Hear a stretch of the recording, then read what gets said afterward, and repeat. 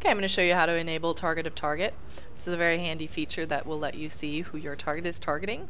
Tanks can use this to make sure they're holding on to aggro. DPSers can use it to make sure that they're not pulling aggro. And then there are some fights where it's quite helpful indeed, especially if it's a boss that doesn't have a normal hate table.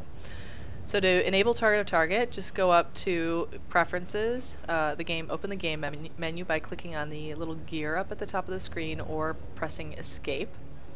Go to Interface Editor.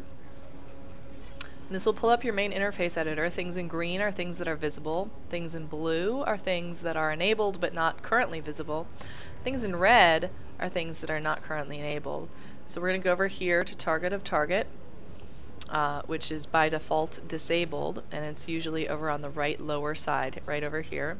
I like to drag it over somewhere where it's easy to see, either right here or even right kind of here in the center of the frame so I can see who's being targeted.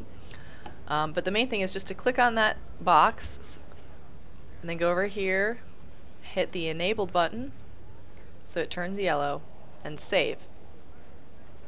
That's all you have to do, and then X out of Interface Editor, and now you have Target of Target enabled, so you can target someone and see who that person is targeting. And that's all there is to it.